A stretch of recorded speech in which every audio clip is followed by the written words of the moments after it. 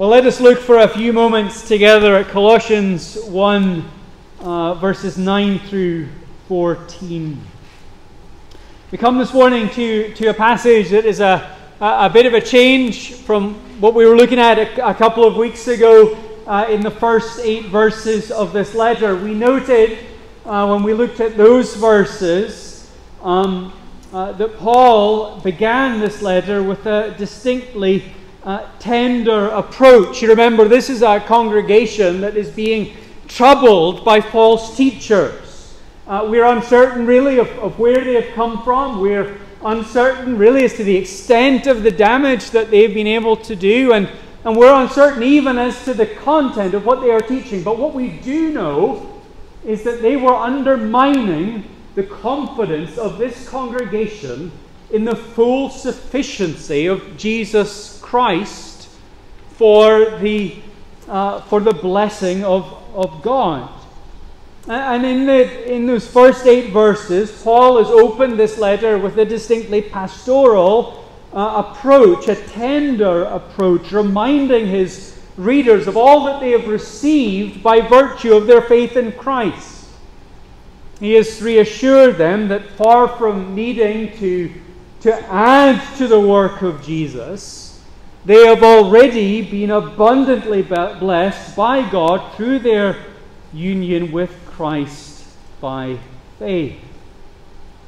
And now Paul turns and he continues in a tender tone, but rather than reassuring them or reiterating what perhaps Epaphras has taught them, now Paul turns to tell them how it is that he is praying for them.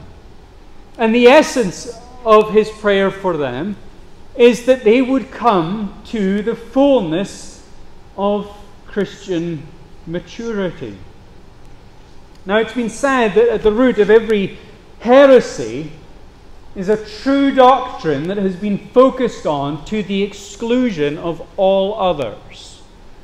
That at the root of every heresy there's a true doctrine that has been focused on to the exclusion of all others. That is to say that every heresy has at its core a truth, but one that has been so ripped from its context that it has become disfigured and has actually begun to lead people away from that central truth. Right, and we can see, I think, fairly easily how that was the case in Colossae. You remember from our introduction to this book, and as we've just said, it's exceedingly difficult to know the exact nature of what was going on in Colossae. Paul talks about it and talks about those who propagated it in such general terms that it's hard to nail down the specifics. But what is clear is that these false teachers were telling the Colossians that they were not yet spiritually mature and that they needed to do something to bring their salvation to its completion. And that, as Paul makes clear here, as he tells his readers how he's praying for them, that is not entirely false. And in fact, in Philippians 3, verses 8 through 15, Paul writes about the continuing need to press on to Christian maturity. Turn with me there in your Bibles, if you would. Philippians 3, picking up at verse 8. The apostle writes these words. He says, "I count everything as loss because of the surpassing worth of knowing Christ Jesus my Lord. For his sake I have suffered the loss of all things and count them as rubbish, in order that I may gain Christ and be found in him, not having a righteousness of my own that comes from the law, but that which comes through faith in Christ, the righteousness from God that depends on faith, that I may know him and the power of his resurrection, and may share his sufferings, becoming like him in his death, that by any means possible I may attain the resurrection from the dead. Not that I have already obtained this, or am already perfect, but I press on to make it my own, because Christ Jesus has made me his own. Brothers, I do not consider that I have made it my own, but one thing I do, forgetting what lies behind and straining forward to what lies ahead, I press on toward the goal for the prize of the upward call of God in Christ Jesus. Let those of us who are mature think this way. Right? You hear what Paul's saying there to the Philippians. He's saying that a mark of Christian maturity is, in a sense, an understanding that we have not yet attained Christian maturity. And so we press on. Now, the word that's translated in our English Bibles there, press on, is a word that means follow after or even persecute. It's the word that is used in Matthew 5 at the beginning of the Sermon on the Mount when Jesus talks about his disciples being persecuted. It's the word that Paul uses in Philippians 3 just before the passage we read in verse 6, where he's describing his past life before his conversion, and he's describing his own persecution of Christ's church. When he talks about his going from place to place and outdoing all others in the persecution of the church, it's the same word that he's using. And so when he goes on and talks about that in the pursuit of Christian maturity, what he is driving into his readers is that this must be a determined search. Right? This is to be an intensely purposeful seeking after this Christian maturity. It's to be effortful. It's to be intentional. And so, the false teachers in Colossae were not entirely wrong to tell these young Christians that they must put in an effort to grow up into the fullness of their salvation. These false teachers were not entirely wrong to tell these young Christians that they must press on towards this Christian maturity. The problem was the way that they proposed this be done. Right, later on, we will see in this letter that they propose that the way to do it is through asceticism, through submitting the body to severe disciplines. Paul caricatures it, he characterizes it, he distills it down in chapter 2, verse 21, down to do not handle, do not taste, do not touch. They were saying the way to get to Christian maturity is to deprive the body. It is to not handle certain things. It's to not taste certain foods. It's to not touch certain things. They're advocating the way to do it is through asceticism, but also through the observance of external rituals. Paul will describe the myriad of festivals and rites that these false teachers seem to be advocating, as if doing the right thing in the right way at the right time would yield that right result. We could say, if we're being generous, that in Colossae, these false teachers, these spiritual physicians, if we could call them that, had diagnosed the correct disease, but their prescription was killing the patient. Rather than leading them on to spiritual strength, what they were advocating was only leading to the eventual spiritual death of those who went after them. And so here, as Paul recounts how he prays for these young Christians, his prayer is not simply that they will grasp what he has outlined in the first 8 verses and then put their feet up. It's not that they will get their minds around the fullness and the riches of the salvation that they have received through their faith in Christ and then just let go and let God. Just declare once saved, always saved, and then coast to the end. You know, what Paul says here is that his prayer for them, verse 9, his unceasing prayer for them, is that they may be filled with the knowledge of the will of God in all spiritual wisdom and understanding. In a sense, that's a recap of the first 8 verses. But then he brings in the purpose. So as to walk in a manner worthy of the Lord, fully pleasing to Him, bearing fruit in every good work, and increasing in the knowledge of God. That is to say that Paul's prayer for them is that they would grasp the enormity of the riches that they have received in Christ, and they would press on in the pursuit of Christian maturity. There was a deficiency in these Colossian Christians. There is a deficiency in every Christian, the side of glory. There is something lacking in us. There is in all of us a spiritual immaturity that needs to be addressed and fought against. Whenever we are converted, we bring a whole host of wrong ideas with us into the church, into our new life in Christ. Maybe we can illustrate it this way. During the Reformation, especially the Continental Reformation, you had these epic moments where Reformed doctrine would spread and the German elector would become convinced of the Reformed cause. And he would declare that in all his territories, the Protestant faith must now be propagated. Overnight, every church in his jurisdiction was suddenly Protestant.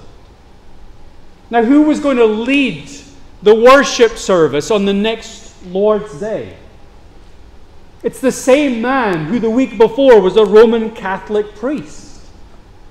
The church was Protestant, but the man leading the services was still bringing in a whole host of Roman Catholic training and doctrine and ideology. It's one of the reasons why books of common prayer became so important during the Reformation. How do you get that man to lead a Protestant service? You make sure he reads from a script.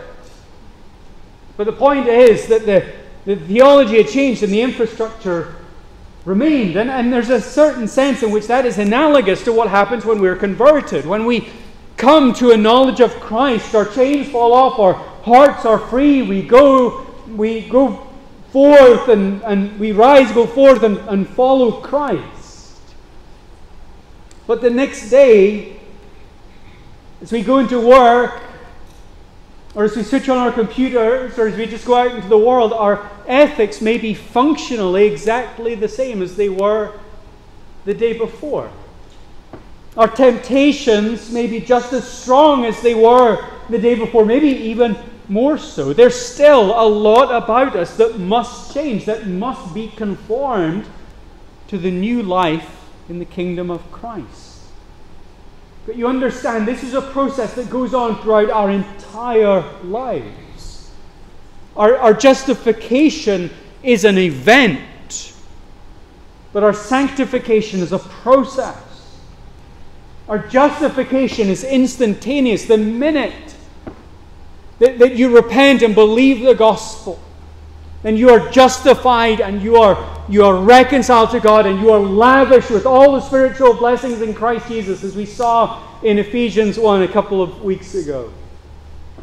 But sanctification, that will take an entire lifetime. Right? Whenever we put our faith in Christ, we are declared to be, as Paul says in chapter 1 verse 2, saints. We are declared to be holy ones. We are set apart by God as His chosen people. But it will take a lifetime to bring our hearts and our minds into conformity with that new reality. We will constantly have to be putting away the old life. We will constantly be having to pursue the new life. And so Paul tells the Colossians that's how he's praying for them. That they would press on into the spiritual maturity. That they would put in the effort, that they would actively and earnestly pursue the knowledge of the will of God, that they would gain spiritual wisdom and understanding, and that they would then manifest, that would all manifest itself in a whole character of life. That's what the word walk means in verse 10. But you understand, you see this Old Testament and New Testament that word walk is referring to the trajectory of your life. That's Paul's aim here, as he's praying for them. That they would press on, that they would lean into this, that they would pursue their growth in Christian maturity, so that their whole character of life would be marked by their union with Christ. And that really must be our primary prayer for one another. Is that how you pray for your brothers and sisters in Christ? It's good and it's right that we pray for each other's health. It's good and right that we pray for each other's job situation or issues that have come in each other's families. Right? It's important to remember these things in prayer. It's good and right that we lift all areas, even the minutiae of our lives, up to God in prayer. Right? It's simply part of obeying Christ's command to pray for our daily bread. That constant consciousness that everything we have or need comes from the good hands of God. It's that present awareness of ours and one another's constant dependence upon God. But here Paul challenges us to pray for something deeper for one another. He challenges us to pray for each other, that we would not be spiritually lethargic or grow spiritually lazy. He challenges us to pray for one another, that we wouldn't just take our salvation for granted. Or maybe more common, that we wouldn't decide that we've come far enough. That we are okay just hanging out in the middle ground of mediocrity. Paul says, no, pray for one another. This is how he's praying for the Colossians, and he holds us up as a model prayer for Christ's church. In doing so, he challenges us to pray for one another, that we would pursue lives that are wholly conformed to the radical transformation that we have received in our redemption. He challenges us to pray for one another, that our minds would be changed, that our hearts would be increasingly conformed to the heart of God. And that we would live lives that are marked increasingly by this incredible redemption that we have received. That we would pray for one another. That we would grow up in our faith. That we would attain spiritual maturity. And that we would each look more and more like Christ, our elder brother. But notice, this isn't going to be easy. That's something evident in verse 11, where Paul says that he prays, "May you be strengthened with all power according to his glorious might, for all endurance and patience with joy." Why do you pray for someone to be strengthened? Only because there's a threat that their weakness will overcome them and they will fall short. Why do you pray that someone will have endurance and patience? It's because there's a danger that they will grow weary and decide that the rigors of discipleship are too much and they will fall out of the race. That's the imagery that Paul uses in 1 Corinthians 9, isn't it? Verse 24, he says, "Do you not know that in a race all the runners run, but only one receives the prize? So run that you may obtain it." It's an exhortation to not give up, but to press on, to run that you might obtain it. He continues on that same passage, verse 25, "Every athlete exercises self-control in all things. They do it to receive a perishable wreath, but we an imperishable. So I do not run aimlessly," he says. "I do not box as one beating the air, but I discipline my body and keep it under control, lest after preaching to others, I myself should be disqualified." It's that active pressing on.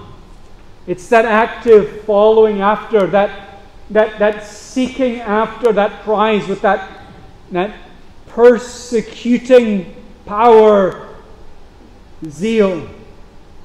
That's what he's praying here, Colossians 1, that they would run, that they would not run aimlessly, but they would have their eyes fixed on that finishing line, and that they would run hard after it. And what is the finishing line? Well, we see it at the end of verse 12. It is the inheritance of the saints in light.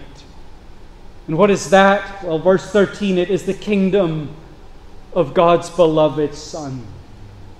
We press on, we run, we endure with patience and joy, with our eyes fixed on the prize. That is to say that we press on with our eyes fixed on all that will be ours when Christ returns and ushers in his kingdom in all of its fullness. Now, some of you know that I run, really jog, I think is probably a better term for it. But sometimes I'm asked if I enjoy running. And I can honestly say that I do not enjoy running. But I enjoy having run. I love that feeling when I come home.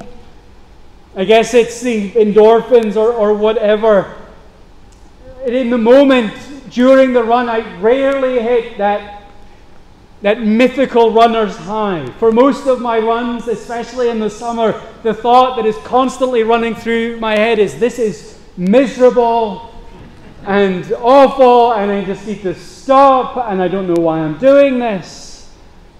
But once I'm finished, once I get home, once I enter into my rest, after that exhortation, after that endurance, my joy is enormous. I hate running, but I love having run. And I think that's what Paul says here. There are going to be times when running the Christian life, when just maybe even if we scale it back and say walking the Christian walk, it's going to be hard and painful. We'll struggle with temptation. We'll battle against besetting sins. And we will, and I think increasingly so if current trends continue, we will find ourselves marginalized and opposed for our commitment to Christ. It's going to be hard. It's going to be wearisome. We're going to grow fatigued. And so we need to keep our eyes fixed on that finishing line, knowing that while we may run this life, thinking at times, or maybe for some of us thinking almost every step of the way, this is hard and I just want it to stop. Paul says we need to run with our eyes on that finishing line, knowing that while the running itself might not always be enjoyable, when we enter into our rest at the end of that run, we will enter into something that is glorious and abundant. What awaits for us when we enter into that kingdom finally and fully free from the domain of darkness, no longer subject to the temptations of the world and the flesh of the devil. What awaits us there is what David describes in Psalm 23. On the other side of this present valley of the shadow of death, he says there is a table prepared for us where we will sit, where our heads will be anointed with oil, an image of being an honored guest at this feast. Our cups will overflow, and being freed from these present travails and temptations, we will simply rest in the goodness and the mercy that is found in the house of the Lord. And so pray that for one another. Pray that God would give us this endurance. Pray that we would be so captivated with the riches of our salvation, that we would be so full of anticipation of that coming finishing line where we will obtain the outcome of our faith. Pray that your brothers and sisters would be strengthened in the race, that they would not give up, that they wouldn't cry, "Uncle," but that they would be able to keep putting one foot in front of the other with endurance, with patience. Even, he says here, even with joy, though not always happiness, but joy rooted in anticipation. Pray that your brothers and sisters would press on in their active pursuit of that end. But in the grace of God, we don't just have the promise of a coming feast to drive us on in our race. If I can belabor the running illustration just a little further, God gives us, as it were, an aid station to help us on our way. When our race is complete, we will sit and we will feast. But to energize us in the race, God has given us a little taste of what is coming, and He gives us that here in the Lord's Supper. In Mark 14, verses 22 through 25, we're told about the institution of the Lord's Supper. Mark says, as they were eating, Jesus took bread, and after blessing it, broke it and gave it to His disciples and said, "Take, this is my body."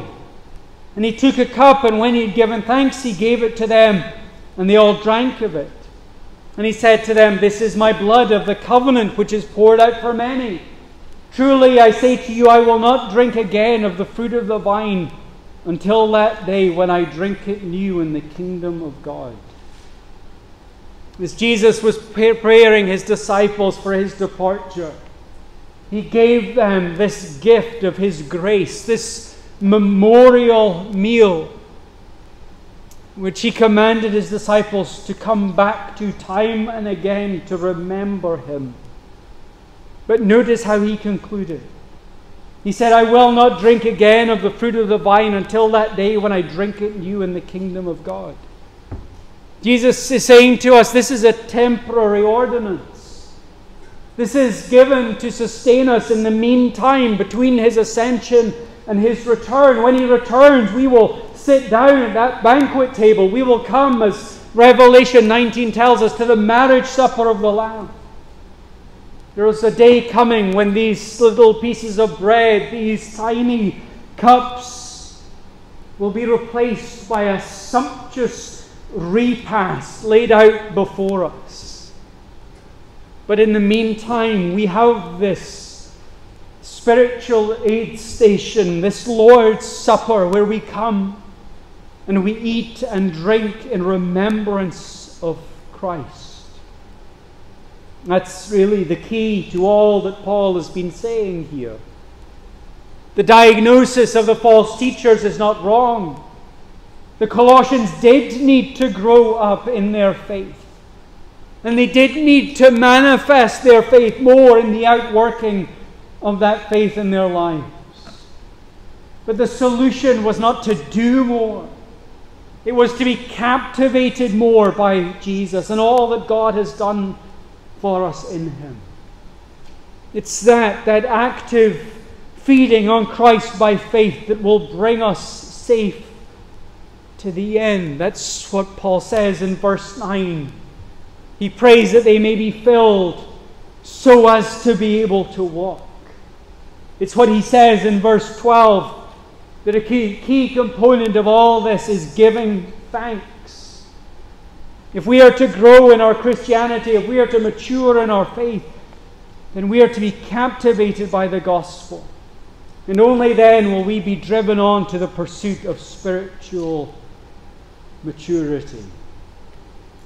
It's what the author of Hebrews wrote in Hebrews 12 when he said, "Let us lay aside every weight and sin which clings so closely, and run with endurance the race that is set before us, looking to Jesus, the founder and perfecter of our faith." Growth in Christian maturity is not about doing more than Jesus, somehow adding to what He has done for us. It is grasping more and more firmly just what it is that He has done for us, and how that totally and utterly transforms us. And so as we come to the Lord's table this morning, we come looking to Jesus. We come to contemplate again in this broken bread and this poured out cup the sacrifice that made it all possible. We come to remember that we are who we are, and we have what we have, all because Jesus willingly died in our place. bearing the curse of God against our sin. His body broken, His blood spilt, that we might be redeemed and set free and welcomed into this glorious kingdom of heaven.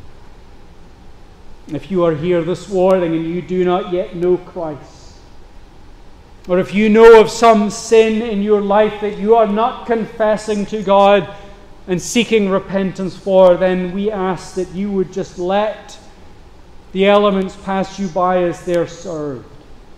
In 1 Corinthians 11, the Apostle Paul warned that for you to eat and drink would be for you to eat and drink judgment upon yourselves. What we are about to do is a profession of our active faith in Christ. And for you to eat and drink would be for you to say something publicly that is neither true of you nor of Christ. But let it be the last time that you are an onlooker here. The invitation of the gospel is extended to you. Give up your sin. Come to Christ. With us, set your minds and your hearts on Him, and enjoy with us the riches that are ours, simply by faith in Him. Let us pray.